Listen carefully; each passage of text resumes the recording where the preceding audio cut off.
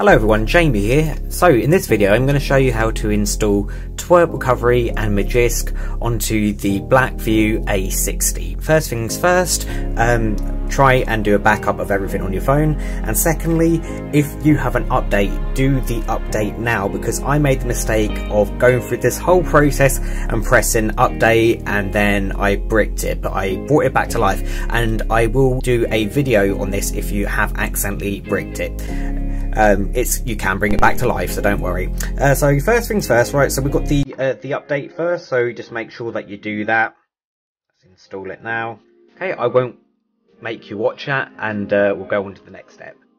Okay, once your phone has been updated, what we need to do is we need to unlock the bootloader, and that's nice and easy. All we need to do is go to your settings.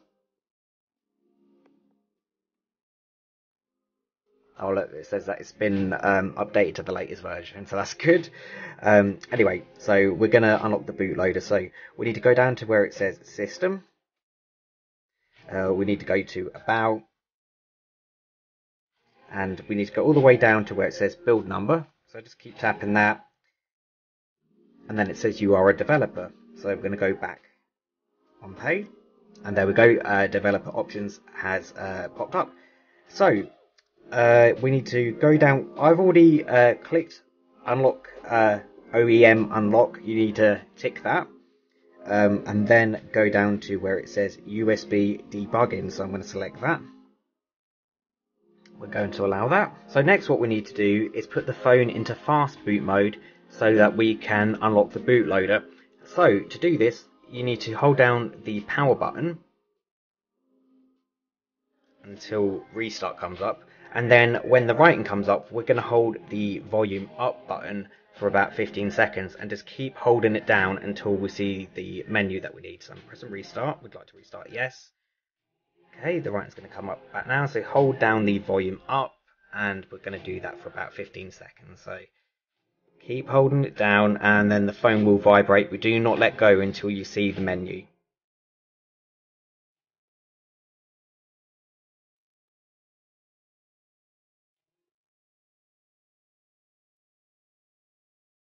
There we go, and this little menu's come up. Now, to go on the one that you want to, so for us, we need to go on Fastboot, you need to press volume up. See? So press volume up.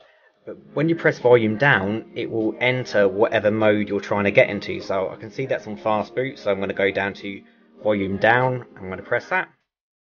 And there we go. It's in Fastboot mode. So I'm going to show you on the computer now what to do next. So next, you should download the file in the description. I've put all these files together. It took me ages, but it was to make it easier for you guys as well. So you need to install minimal ADB Fastboot. So I'm going to show you where I save mine. So if I go to the C drive and go to Program Files 86, if we go all the way down to where it says minimal ADB and Fastboot, I'm just going to copy and paste that. Let's see where my document is. So it's on my desktop, so I'm just going to go into there. I've already got on here, but I'm going to right click and go to paste shortcut. So I've got two copies now. And yeah, we just need to go into there. Next we're going to press shift on the keyboard and right click on an empty space. Now, the wording might be slightly different on yours, but you've just got to open up the PowerShell, or it might be slightly different on yours. You just need to go on there. And next we're going to open up my Word document. It's going to be a bit neater when I do the final draft of it, but for now it's just my notes. So we need to type in Fastboot OEM unlock go. So I'm just going to copy that and go back to my PowerShell. Okay, and paste it in there, so you might need to just right click and go and paste, and then we're going to enter, and I will show you on the phone what that looks like when I press that. See, it says to unlock the bootloader, and you need to press up to do that, but I will warn you, your phone will go back to factory reset as soon as you press up, and so that means you need to go and get your Wi-Fi password and your your Gmail password as well. So let's do it. We're going to press up. There we go. And to get out of this, we just need to unplug and what I'm going to do is press volume down and power.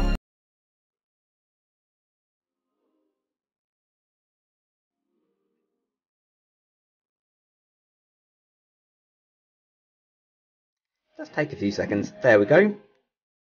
So now we just need to wait for the setup screen to come up now. See you in a minute. So I've just set up the phone again, and we just need to go back to the settings. We just need to do that same thing again that we did before. Go down to System, go to About, go to Build Number, become a developer, go back. And now yours should look like OEM unlocking, so that's good, and we want USB debugging. Splendid. Right, and again we need to go back to Fastboot, so we're going to press the power button, restart, and again hold down the volume up button. Okay, remember when we get to this screen, press volume up until you get the Fastboot option and press volume down. So what we're going to do next is we're going to get our TWRP recovery file. So we're going to go on there, we're going to get recovery, we're going to copy that and go down to the minimal ADB and Fastboot, and we're going to just right click and put that in there.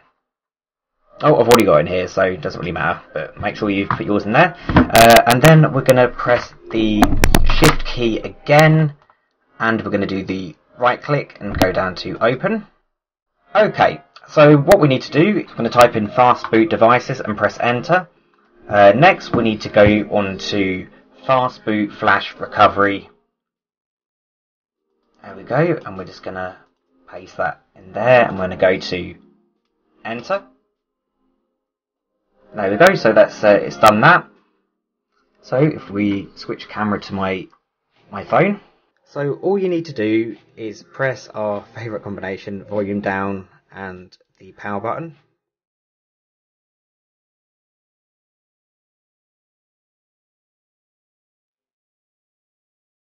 And hold it down, and then we're going to press up so that it boots up. It should give us that option again.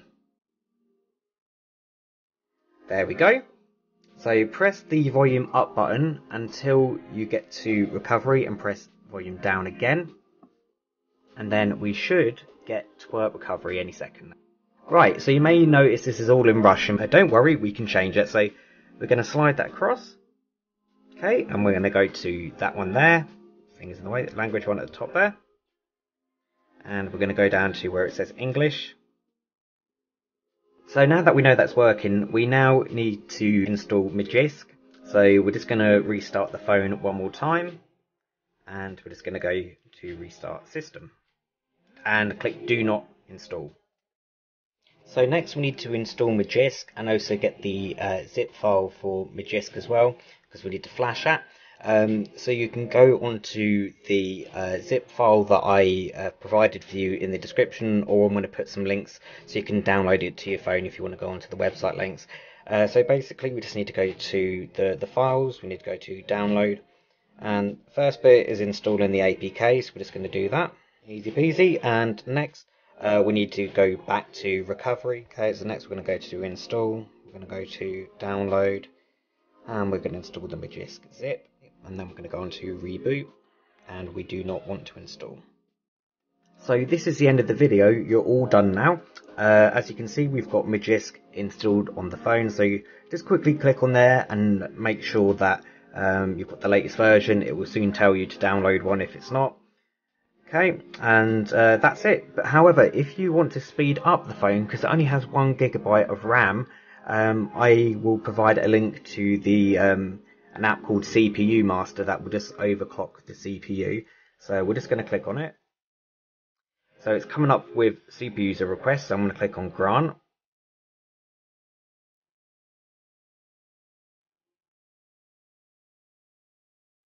Brilliant, and that's gone through absolutely fine. So we can update the minimum there, so we can make this run like an absolute beast.